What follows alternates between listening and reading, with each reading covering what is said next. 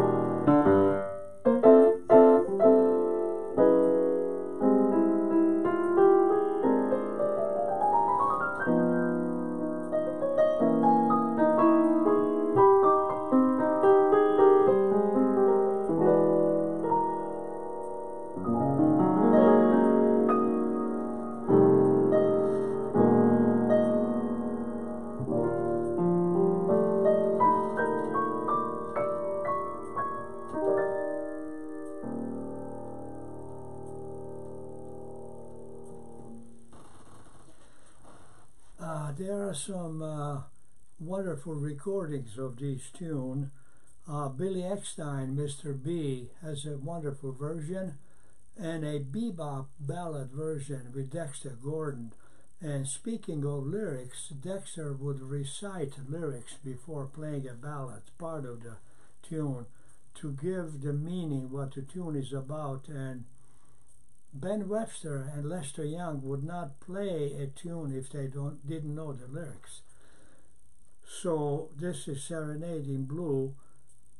I'll just give you the last 8 bars or so. Tell me, darling, is there still a spark, or only lonely ashes of the flame we once knew? Well, with today so much dumbed down pop music, where do you hear the lyric, lonely ashes of the flame we knew? I mean, that's high poetry in those days. And I'll try another ballad, and I'll read the lyrics first, see if you can hear me. Next week it'll be better. My Ideal was written by Richard Whiting, Margaret Whiting's father, who wrote Beyond the Blue Horizon, some other nice tunes. And My Ideal deals, will somebody ever find his ideal? And I hope you can hear it. Will I ever find the girl on my mind, the one who is my ideal? Maybe she's a dream, and yet she might be just around the corner waiting for me. Will I recognize the light in her eyes that no other eyes reveal? Or will I pass her by and never even know that she's my ideal?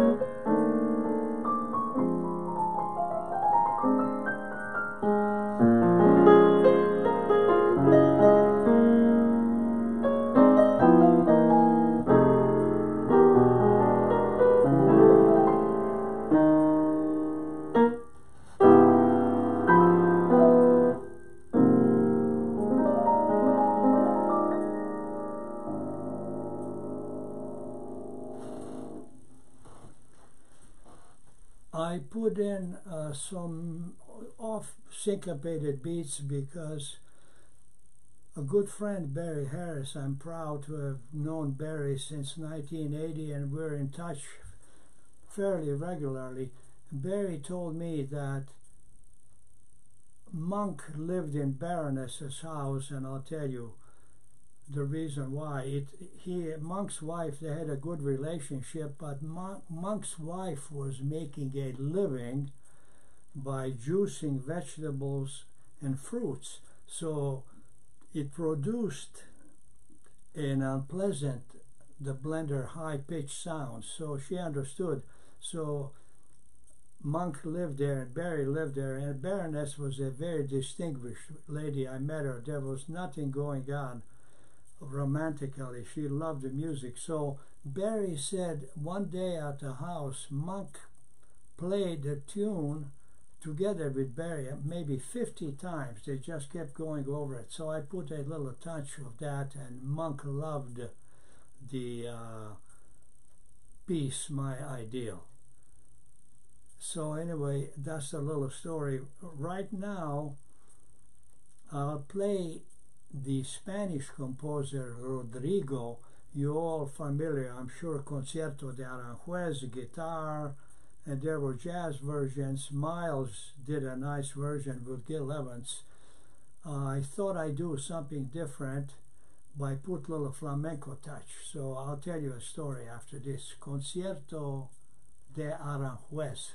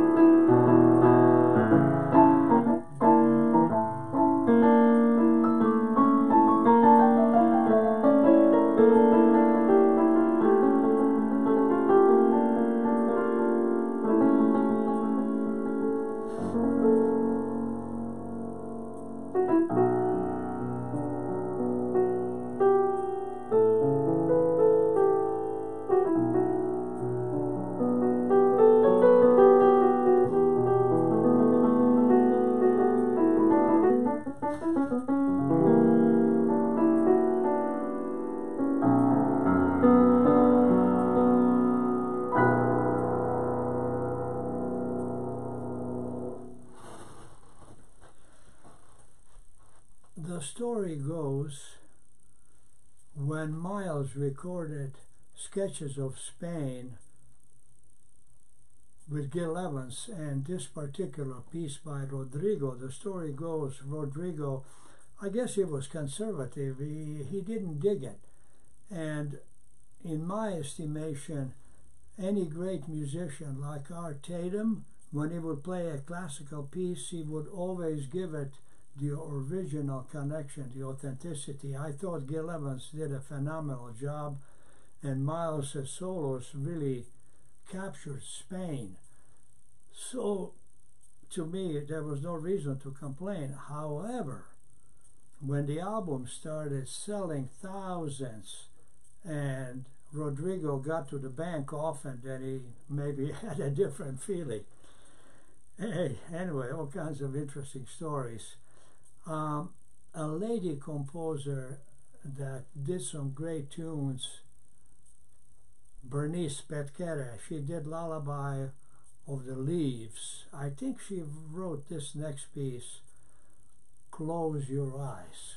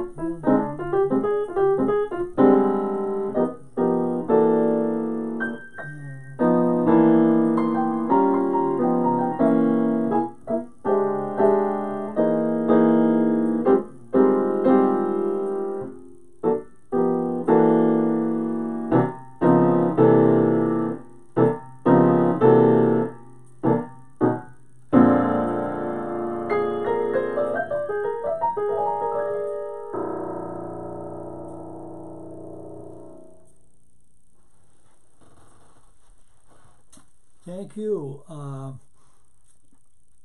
Due to a difficult economy, we didn't want to set any price on this, but I believe there is either a logo or an icon for donation, so whatever you can do under these circumstances, I would appreciate it. Thank you very much. I had good associations with some great pianists who were very kind, helpful, and I was able to play a duet with Tommy Flanagan one time, a memorable experience. And one of my first two teachers were Richard Wyants from San Francisco, also Vince Guaraldi. Richard moved to New York, so I spent time with Vince. I would go to his house. He would play Bud Powell records, Oscar Peterson, Hank Jones, Art Tatum, all kinds of stuff we would discuss. And Vince claim to fame is peanuts, but it was much more than that. He studied classical music. When you get a moment, listen to Cal Tjader version of Thinking of You, MJQ, dedicated to MJQ. Vince wrote it. It has a touch of Bach and Mozart. He had a nice piano touch. So later he hired me to play in his two keyboard quintets. Very exciting. But Vince loved Strayhorn, and he has a nice recording of Flower is a Lovesome Thing, and Billy Strayhorn, a genius, at 17, Lush Life. He was perhaps the first, I believe, in America to connect with Debussy and Ravel, whole tone scales, impressionistic harmony. Here is Flower is a Lovesome Thing.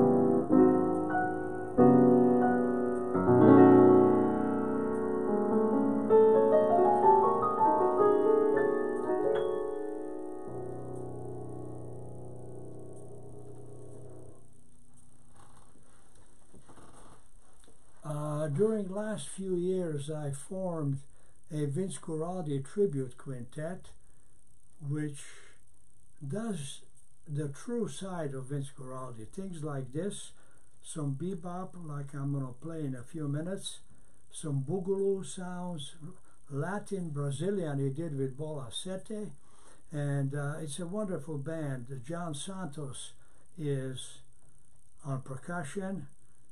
The guitarist was Josh Workman, my stepson. He moved to LA, but then we have wonderful guitarist from San Francisco, Jeff Mazzanari, excellent rhythm section, Jeff Chambers on bass, and Akira Tana. So with this situation, there's nothing we can do. Hopefully we'll be able to play again. But one of the pieces that I wrote dedicated to Vince, he loved to play funky music. This is called Vince's Boogaloo Blues. Let me take a little sip of something. 1 second.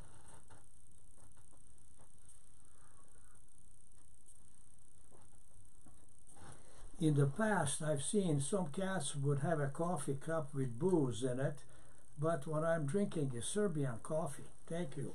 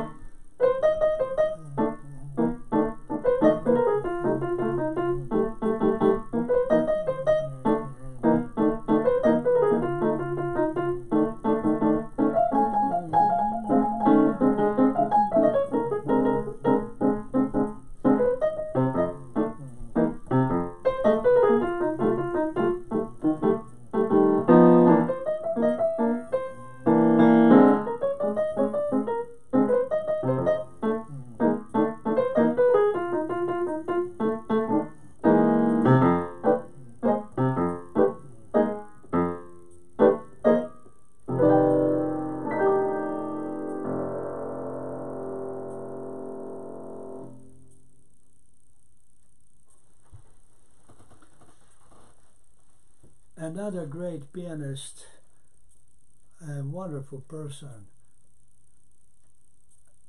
Bill Evans. I met him in London when I was playing at Ronnie Scott's club, and I introduced myself and I said, Bill, what do you do when you travel and you can't always find pianos, to keep in shape, And he said, one time I didn't play for 3 months. I went to the piano and directed the head to make the fingers move in a relaxed way. It all comes from there and from the heart, of course. So I remember that. Next time I saw Bill was in Italy at the Pescara Jazz Festival. I was a member of Philly Joe Jones group. And and then the last time I saw him was just maybe a year or two before he died. Wonderful saxophonist Noel Jukes and I alternated set with Bill Evans at the Great American Music Hall. We reminisced a little bit, and he very quietly said, I did almost most of the work on Kind of Blue. Well, that's the story. Miles was very hip. He had ideas, but I think the reason he hired Bill Evans, because Bill Evans had those harmonies plus the modal thing. So that's the way it is. And so thank you, Bill Evans. I'm going to do a couple pieces. I'm going to do Blue in Green. And speaking of that, good friend, wonderful drummer, Jimmy Cobb, just passed away. We played in the 90s with a great bass player, Walter Booker. And then a few years ago, he came to the Napa Valley, the wine country area, to do Kind of Blue. I organized a wonderful band for him, and we did play Kind of Blue. So this is to Jimmy Cobb and Bill Evans, Kind of Blue, Blue and Green.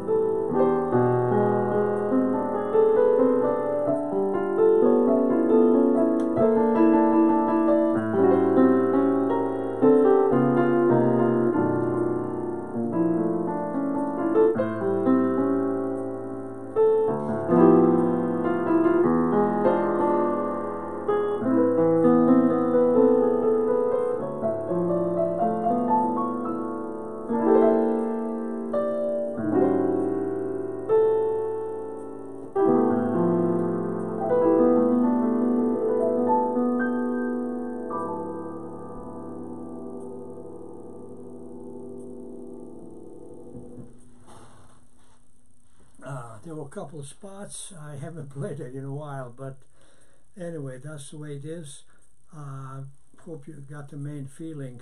To me, the best Bill Evans was the early Bill Evans. With Scott LaFaro, it was, of course, very creative and great, fresh playing of the new style. The thing is, Bill Evans, by that time, unfortunately, was already hooked, on H, and a lot of guys were, Scott LaFaro, who knew what Bill could do, I understand, would go after him to quit that stuff, and he knew what Bill could do. Now, I'll give you an example. Bill Evans' first record on Riverside is called The New Jazz Conceptions. I believe that's the title. After that, Everybody Digs Bill Evans, where the energy's high, is digging in. The early Bill Evans had a range of rhythms and dynamics. Later it was good, but there were no up tempos and that fire before he got hooked. So on Everybody Digs Bill Evans, check out Tenderly in 3/4 what he does, how creative he runs the phrases over bar lines, great playing. And I'm going to play Minority, another one, and then his version of Olio is phenomenal, totally free and charging, high charging. So I like to do Minority.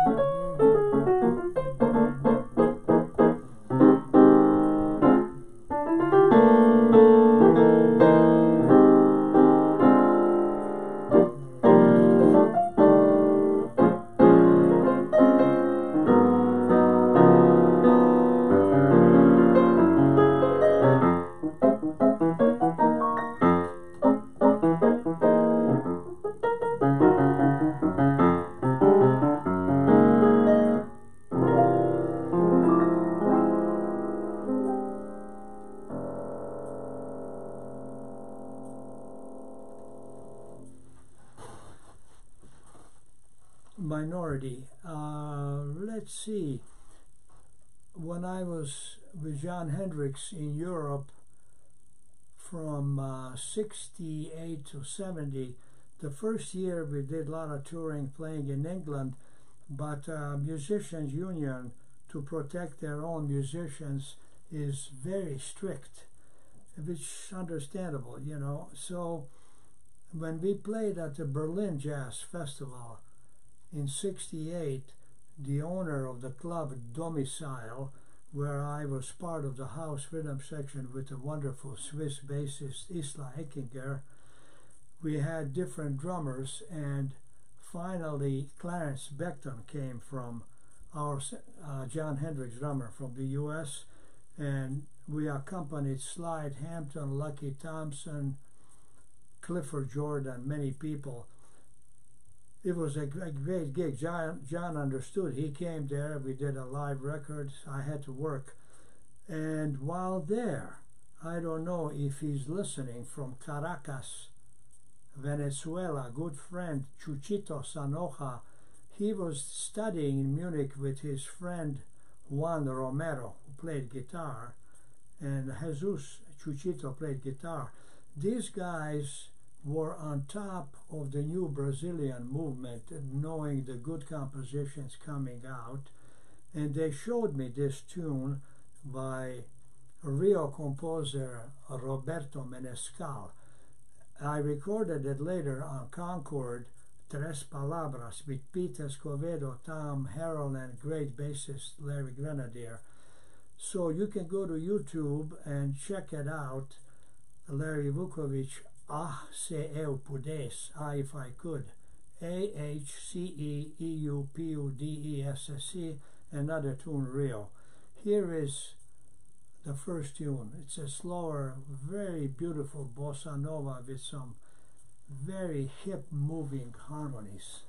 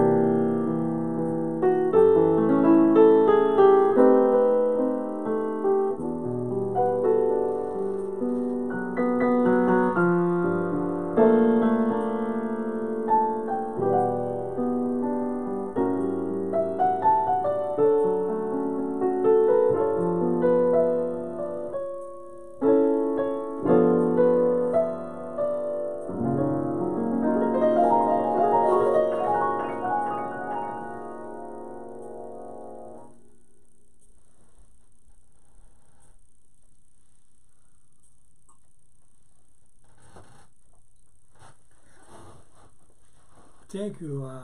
There was so much music from Brazil in those days. It was something. San Francisco, you wouldn't believe the club scene. If you go to my website, larryvuckovich.com, on the home page, you will see 4 half-hour radio shows I did at KCSM with Chris Cortez, talking about the clubs, what happened, and it opens immediately, and then you have samples from the music that was happening in those days at the club.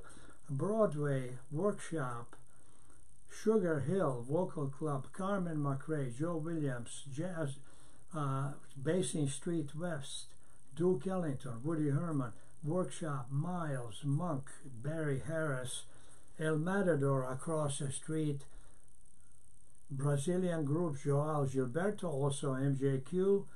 You go to Odiendo, Broadway, Copacabana, Cal Jader's sideman, Manuel Duran, great Latin. Then you go to Blackhawk in the Tenderloin. You go across the bridge to Sausalito, Trident, Brazil 66, Bill Evans, Vince Guaraldi, Chet Baker, Stan Getz. I saw Kenny Burrell there, Yusef Lateef. You wouldn't believe all the stuff that was in those days, and that's how it happened. But those radio shows, if you check them, you can enjoy it. The sound is good. As I mentioned, Vince Guaraldi loved Bud Powell, and this tune by Dizzy Gillespie, Ow. Dizzy used to invite Vince to sit in with his big band when they played at the Birdland opposite. He was with Cal Jader. This is Ow.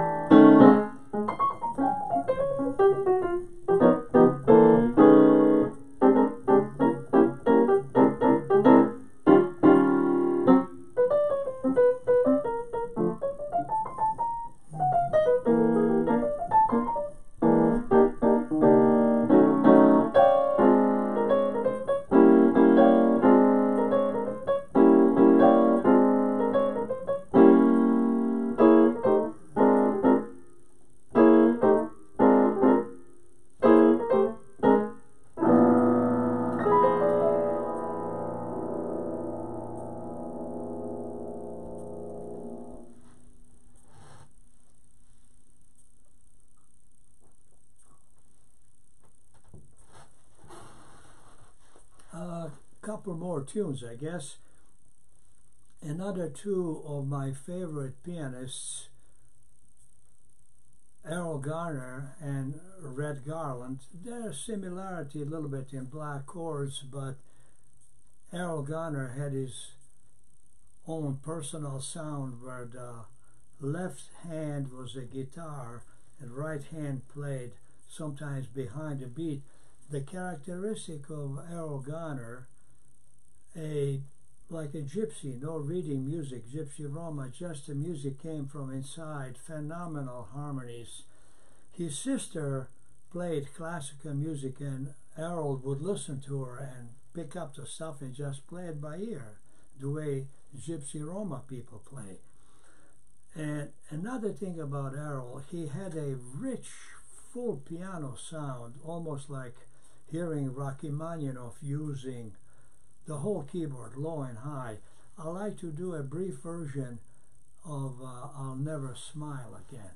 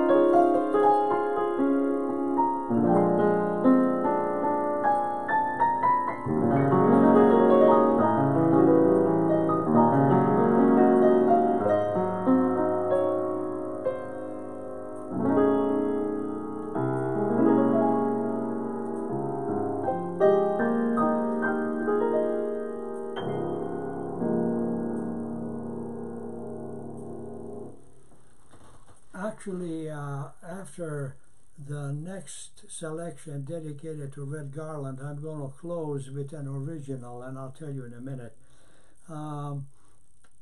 First time I met Red and talked to him was at a jazz workshop. He had a phenomenal trio, Doug Watkins on bass and Specs Wright on drums. He didn't know who I was. I said, Red, how do you voice your block chords? Now, there's a simpler way, but the way Red did it was more sophisticated. He said in the left hand you have E flat, F sharp, A, and D. In the right hand you have F, B, D, and F octave above. I came home and this is what happened. Wow. Anyway, I like to do a little blues in Red style.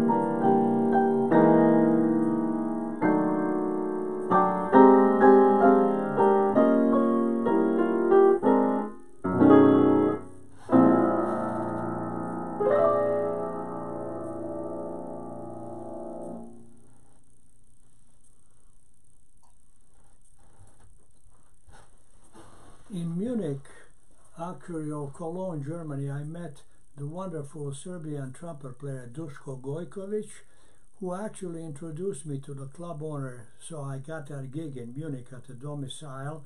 And then Isla Eckinger and I, Clarence Beckton, the drummer, wore the rhythm section for his international quintet in 1970, a live album there, and he brought from Holland an outstanding saxophone player, Ferdinand Povel, who played different reeds, and we did a live album there.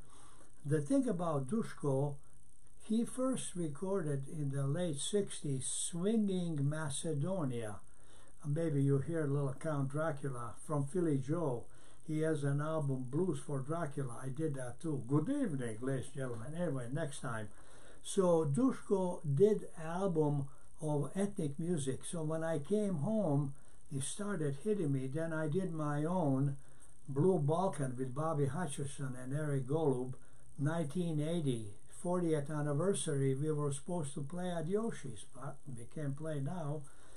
Anyway, I did it differently. You know, everybody has their own thing.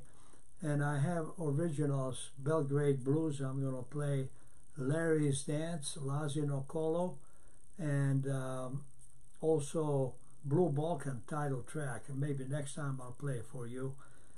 So Bobby Hutcherson on marimba.